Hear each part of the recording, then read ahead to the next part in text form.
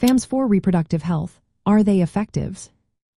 Imagine having a natural way to understand your body's fertility signals and use that knowledge to plan your family. Fertility Awareness Methods, or FAMs, are tools that help you track your menstrual cycle to identify when you are most fertile or infertile. These methods include observing cervical mucus, measuring basal body temperature, and tracking cycle days. When used correctly and consistently, FAMs can be quite effective for preventing pregnancy or helping couples conceive. Their success depends a lot on how well you understand your cycle and stick to the method. For preventing pregnancy, perfect use of FAMs results in fewer than 5 women out of 100 becoming pregnant in the first year. That's comparable to some hormonal birth control options. However, typical use, which includes mistakes or inconsistent application, sees about 12 to 24 women out of 100 getting pregnant within a year. Studies show that on average, FAMs are about 70% effective, but when couples follow protocols carefully, effectiveness can rise above 90%. The symptothermal method, which combines tracking temperature and cervical mucus, has shown very high effectiveness, with pregnancy rates as low as 0.6 per 100 women over 13 cycles, especially when no unprotected sex occurs during fertile times.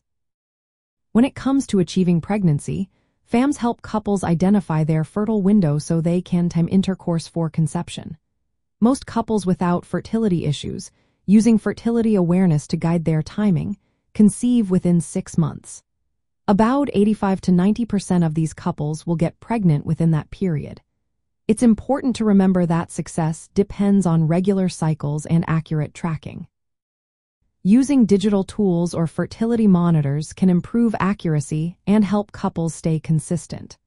Also, sexual activity during fertile days is crucial, either having intercourse or avoiding it, depending on whether you want to conceive or prevent pregnancy.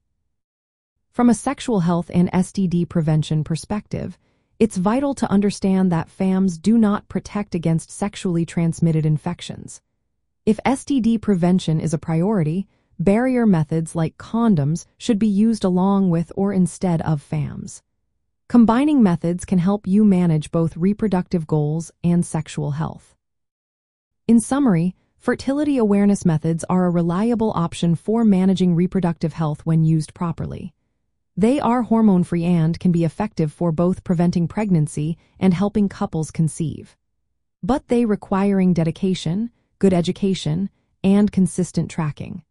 Remember, every person's cycle is different, so it's best to seek personalized advice from healthcare professionals. Always consider your overall sexual health needs and combine FAMs with other protective measures as needed.